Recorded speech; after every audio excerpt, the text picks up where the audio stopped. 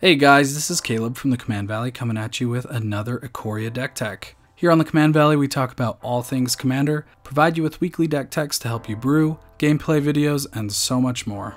The latest episode of our gameplay series, Duel of the Peaks, is out, so be sure to click the link in the description to check it out. Before we get into the video, I'd like to give a huge shout out to our channel's sponsor, GameGrid Lehigh. If you are in the Utah County area, you need to check out their store. They've got an amazing card archive, a huge selection of card and deck accessories, and incredibly helpful and friendly staff. Also, please be sure to like this video, subscribe if you haven't yet, and hit that bell to be notified about our weekly deck techs and other videos. We truly appreciate your support. With all that out of the way, let me introduce this week's commander, Nethroi, Apex of Death. Nethroi costs 2 generic, 1 white, 1 black, and 1 green to cast. He is a 5/5 legendary creature cat nightmare beast. He has an alternate mutate cost that is 4 generic, 1 white-green hybrid, and 2 black. He has Death Touch and Lifelink, and lastly and most importantly, the reason that we are building this deck is because he also says, whenever this creature mutates, return any number of target creature cards with total power 10 or less from your graveyard to the battlefield. This ability makes him truly the apex of death. Mutate is a unique and sometimes confusing new ability. I'm not going to talk about all the different interactions that creatures with Mutate have, but if you have any questions about Mutate, and if you're viewing this deck tech on YouTube, please feel free to leave a comment below. The most important thing to probably remember when it comes to Mutate is that you cannot mutate onto a human, so be super careful not to include too many, if any, in your deck. Let's dive right into the strategy of building a Nethroi deck. Obviously, we are going to be trying to use his mutate ability to generate us a ton of value by reanimating as many creatures as we can from our graveyard, but what should we reanimate? The thing that made me want to talk about and build Nethroi is that there are tons of different ways that you can take this deck. You can go with aristocrats, 0/0 tribal, combos with creatures that instantly win you the game, a go wide token strategy, etc. I'm going to be focusing on what I thought would be the most fun, and that is a 0/0 tribal with +1/+1 counter and self-mill sub-theme. And of course, I've also included some combos that can pretty quickly win us the game. So what creatures are we going to try to reanimate with Nethroi? Creatures with base power and toughness 0/0 were practically made for Nethroi, and there are a lot of good ones. Almost all of our options are creatures that get +1/+1 counters when they enter the battlefield, like Polukranos Unchained. Polukranos costs 2 generic, 1 black, and 1 green to cast. He is a 0/0 and says, Polukranos enters the battlefield with 6 +1/+1 counters on it. It escapes with 12 +1/+1 counters on it instead. If damage would be dealt to Polukranos while it has a +1/+1 counter on it, prevent that damage and remove that many +1/+1 counters from it. He also fights another target creature for 1 generic, 1 black, and 1 green, and escapes for 4 generic, 1 black, 1 green, and exiles 6 other cards from your graveyard. Polukranos is super flexible, is target removal on a creature, and he is exactly the kind of 0/0 monster we want to see in our graveyard when we mutate Nethroi. Kalonian Hydra is another absolute monster in this deck, and I hope you've got 1 or 2 just lying around like I do, because he's a bit on the expensive side. It has trample, and it enters the battlefield with 4 +1/+1 counters on it, and whenever it attacks, you double the number of +1/+1 counters on each creature you control. Kalonian Hydra is super important for our strategy because we're going to be attempting to reanimate as many of these 0/0 creatures that come into play with +1/+1 counters as we can when we mutate Nethroi. And then we're going to go for an ultimate swing to knock everybody out. So Kalonian Hydra gives us a huge boost when we go for that ultimate swing. We'll go over exactly how to knock all of our opponents out swiftly and overwhelmingly in just a bit. The dreaded Phantom Neshoba was an absolute nightmare for me to play against as a kid, and every time my buddy would get to 7 lands, I would silently pray that he didn't have this thing in his hand. Years later, I'm finally picking one up because it's time my enemies shared my fear. Even though Phantom Neshoba isn't as scary as he was 15 years ago, he still gets 7 +1/+1 counters when he ETBs, he has lifelink, and if damage would be dealt to him, you prevent it and remove just 1 +1/+1 counter from it. I love this guy, and he's super cheap, so if you're gonna build Nethroi, definitely pick him up. Because we're going to be running a +1/+1 counters matter sub-theme, Cards like Multani Yavamaya's Avatar are good, but not the greatest. He has reach and trample, and he gets +1/+1 for each land you control and each land card in your graveyard, and you can pay 2 and return 2 lands you control to your hand to return him from your graveyard to your hand. He's good in other strategies that have to do with lands, but remember that we're going for that +1/+1 counters theme, so make sure that you stick to creatures that ETB with the +1/+1 counters, unlike Multani. Here's a list of other possible creatures that you can include in your deck for this category: Custodi Soulbinders, Daghatar, Gave Guru of Spores, Hero's Bane, Newsgraph Mob, Oathsworn Knight, Phantom Flock, Rayhan Last of the Abzan, Seki Season's Guide, Spikeweaver, Witigo, and Yorvo Lord of Garenbrig.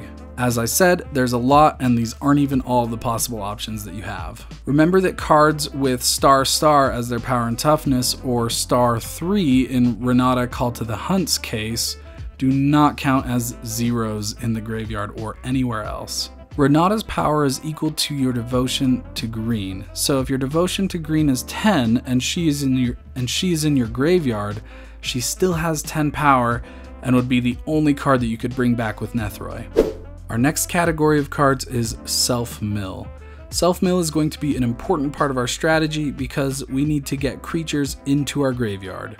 There are tons of cards that you can use in this section of the deck. These cards come in a few different forms, such as cards like Golgari Thug, which has Dredge, Grizzly Salvage, which is an instant that lets you reveal the top 5 cards of your library, put a creature or land from among them into your hand and then the rest into your graveyard, and creatures like World Shaper that put cards from your library into your graveyard when they do something. Other Dredge cards you can play include Life from the Loam, Stinkweed Imp, and Dakmor Salvage. If a card like Life from the Loam, which has Dredge 3, is in your graveyard, anytime you would draw a card, you could instead put exactly 3 cards from the top of your library into your graveyard, and if you do, return it to your hand. This is a great way to mill yourself essentially for free. Like Grizzly Salvage, you can play Commune with the Gods, Corpse Churn, Gather the Pack, Grapple with the Past, Mulch, Ransack the Library, Scout the Borders, Sudden Reclamation, and Winding Way. I wouldn't suggest running this many, but like I said, you've got a lot of options. And most of these cards have similar costs and effects, so run the best of whichever ones that you've got. A really interesting card that I'm excited to try out for the very first time is Morality Shift, which is a sorcery that costs 5 generic and 2 black to cast. And it says, exchange your graveyard and library, then shuffle your library. One interesting rule about Morality Shift that may come up for you is that if either your graveyard or your library is empty, this still works. So be careful playing this crazy card. Other creatures that you can include are Acolyte of Affliction, Doom Whisperer, Glowspore Shaman, Mire Triton, Nyx Weaver, Satyr Wayfinder, Stitcher Supplier, and Underrealm Lich. If you're sitting on a good amount of life, Doom Whisperer can be an absolute powerhouse. Nyx Weaver is an all-star in a deck like this because of its ability to return a card from your graveyard to your hand by paying 3 and exiling Nyx Weaver. Not to mention, it is putting cards into your graveyard every turn. Underrealm Lich is awesome card selection and is almost like a Sylvan library that fills up our graveyard for us. Definitely run these 3 creatures if you have them. You might be wondering what you should do if you end up with Polukranos or Phantom Nashoba in your hand instead of in your graveyard where you want it. You might as well play Polukranos because he's awesome and he is only a 4-drop, but what about Phantom Nashoba that costs as much as our commander does to mutate? You can always discard your reanimate targets using cards like Fauna Shaman, Liliana of the Veil, Lotleth Troll, Putrid Imp, and Trained Pronghorn. Fauna Shaman does double work in our deck by discarding our reanimate targets and grabbing other creatures exactly when we need them, or parts of our combo packages. Liliana is crazy expensive to buy, but she'll do tons of work, especially if you can protect her for multiple turns. Lotleth Troll is a 2/1 zombie troll that costs 1 black and 1 green to cast. It has Trample and pay 1 black to regenerate it, making it a great target for Nethroi to mutate onto, and an ability that allows you to discard a card at instant speed to put a +1/+1 counter on Lotleth Troll. Putrid Imp also helps us to fill our graveyard by allowing us to discard cards at instant speed in order to give it flying until end of turn. Trained Pronghorn is the same, except by discarding a card, you can prevent all damage that would be dealt to it until end of turn. Another great discard option is Greater Good, which is an enchantment that allows us to sacrifice a creature to draw cards equal to the sacrificed creature's power, then discard 3 cards. This can help us get value out of creatures like Polukranos while they're still on the field by turning them into card draw, and the ability to discard other cards that we can later grab out of our graveyard with Nethroi. The most accurate way to get exactly what we want into our graveyard is with cards like Entomb, Buried Alive, Corpse Connoisseur, Final Parting, and Gerard's Orders. These cards allow you to search for creatures and other cards that you might want in your graveyard straight from your deck. Buried Alive is absolutely nuts. It gets us 3 potential targets for Nethroi to reanimate. Entomb is the same, but for just 1 card and only 1 black, and it can actually search for any card, not just a creature. Gerard's Orders and Final Parting are great for grabbing win cons and or combos that don't care if part of that package is in the graveyard, because we can always reanimate it with Nethroi or another reanimate spell. Moving on to Ramp.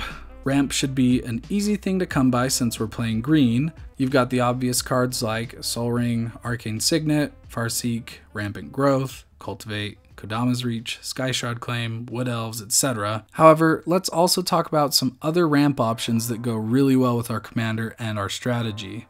Birds of Paradise is a classic mana dork that you can later mutate onto and is joined by Deathrite Shaman, Elves of Deep Shadow, Paradise Druid, and Sylvan Caryatid. Fabro Elder is an absolutely fantastic card in this deck because it is a 0/0, so we can get it out with Nethroi. It gets +1/+1 for each color among permanents you control, essentially making it a 3/3 in Nethroi. And he has Bloom Tender's much coveted ability to tap, and for each color among permanents you control, add 1 mana of that color, and it's a 10th of the price. Great budget option. Migratory Greathorn can mutate onto one of our creatures early game to go find a basic land and put it into our battlefield, or it can be used as a card to mutate onto Nethroi, causing Nethroi's mutate ability to go off and return tons of creatures in the late game.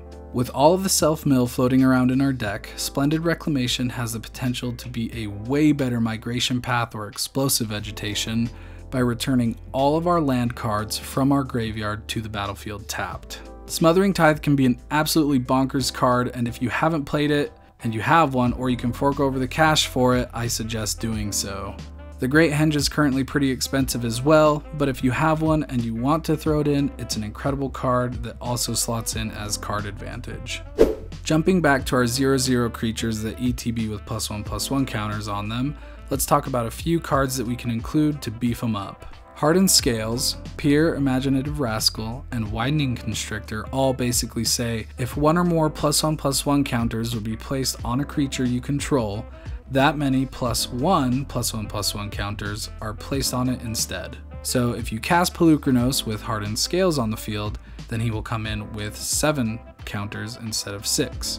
If Winding Constrictor and Hardened Scales are on the field, then Polukranos would enter with 8. Corpsejack Menace is a 4/4 that costs 2 generic, 1 black, and 1 green, and it doubles +1/+1 counters that are put on creatures you control.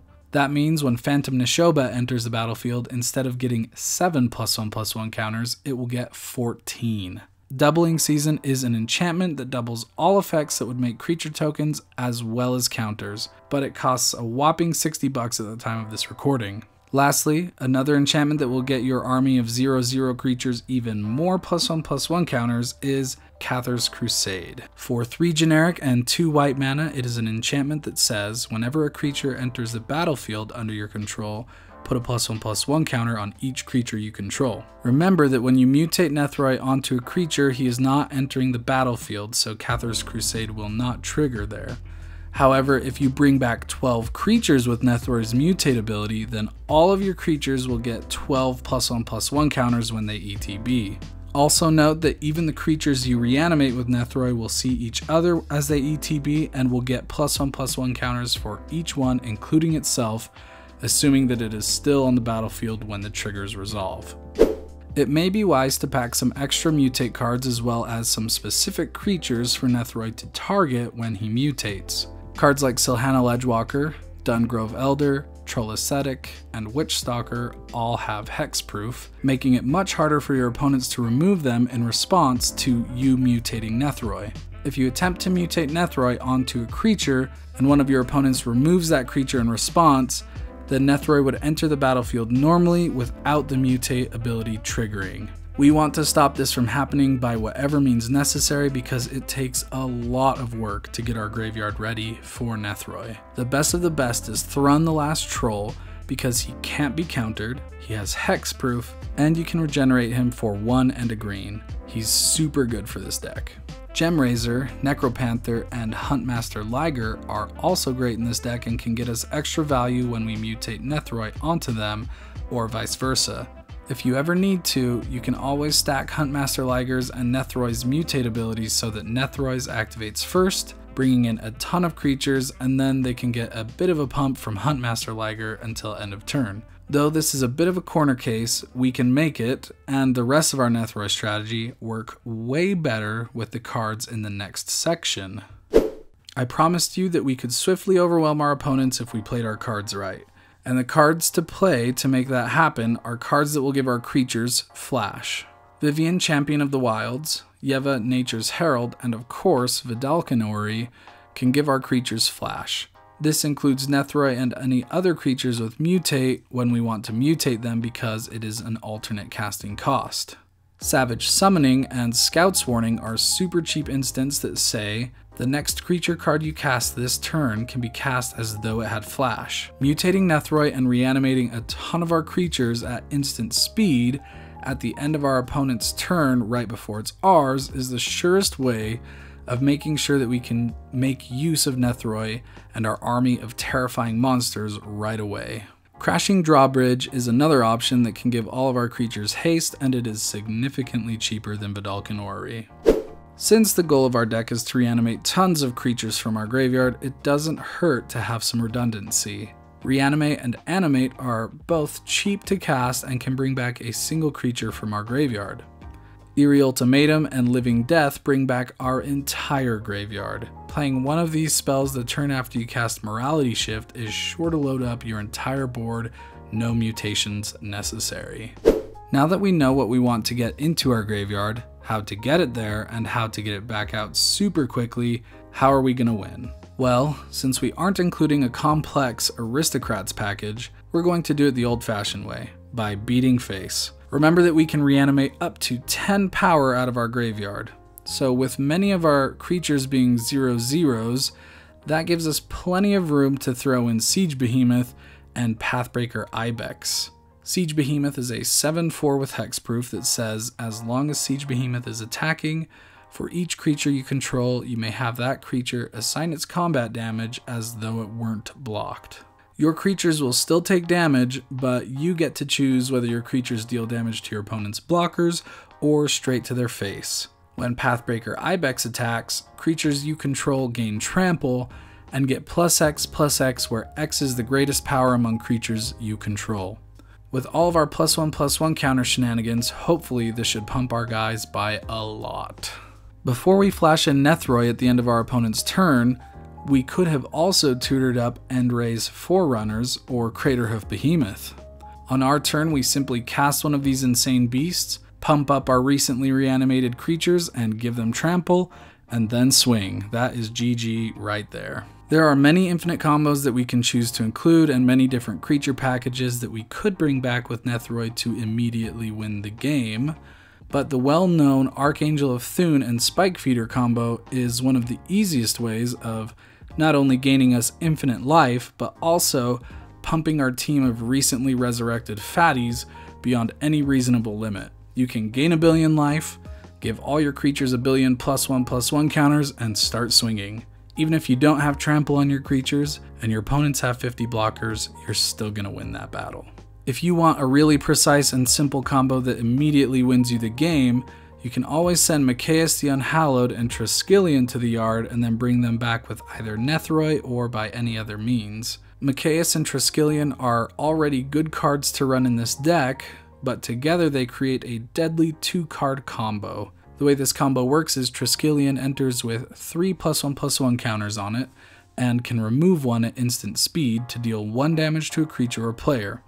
Note that because it is a construct, Mikaeus will buff it by giving it +1/+1 and Undying. A creature with Undying will return to the battlefield after it dies as long as it didn't have any +1/+1 counters on it. So remove 1 counter from Triskelion, deal 1 damage. Then, because it would be a 2/2 without its +1/+1 counters, remove the last 2 counters to deal Triskelion 2 damage, causing it to die. The Undying from Mikaeus will then bring it back with an extra +1/+1 counter on it, and you can start dealing 2 damage to whatever you want an infinite amount of times. I know that we've already talked about this combo before, but it is a good one to include in Nethroi if you want something super quick and super simple. Alright, you've made it to the end of the video. Thanks so much for watching. I have left a lot of the deck building decisions up to you, and you don't have to include the super expensive cards or infinite combos if you don't want to. Nethroi is still sure to be a super fun reanimate commander. If you're watching this on YouTube, feel free to comment below and tell us what kind of crazy cards or combos you plan on pulling out of the graveyard with Nethroi. If you have any questions, and what other Ikoria commanders you'd be interested in seeing us do videos for. Also, please like this video, subscribe to our channel, and hit that bell to be notified about our weekly deck techs, set reviews, and gameplay videos. Subscribing to our channel is the easiest way to help support us, and it's completely free. We really appreciate all of your support. Thanks everybody, stay safe out there.